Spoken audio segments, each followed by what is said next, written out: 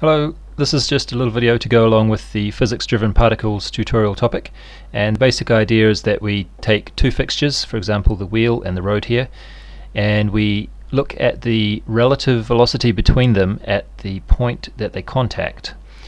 So if I do a nice burnout in the catamobile here, we'll see that initially the relative velocity being high lets us generate lots of particles, and as the car accelerates we see that the particles fade away because the relative velocity between the wheel and the road is now zero. And we get the same effect when we're braking like this.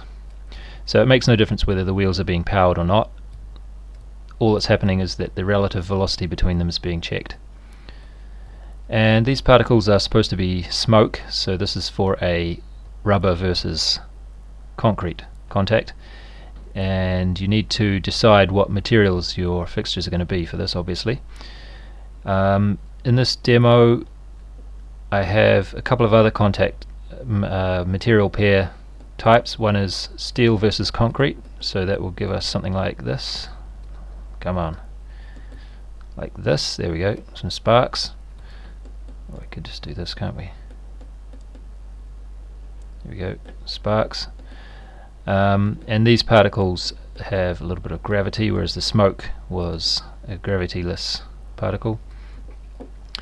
And if we go over to the side here, we'll see another particle, another material type, which is dirt. And this is a full gravity particle with no linear damping. I'm using little Box2D bodies to do this, by the way, but there's no reason that you need to do that. This is just, I found this the easiest thing to do for this demonstration. And we also have a little switch here to turn on four-wheel drive mode for this dirt because it's a bit slippery.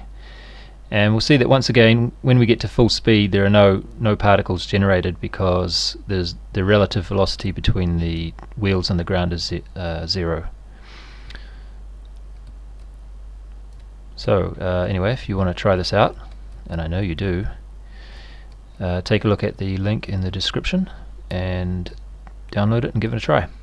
Okay, thanks for watching.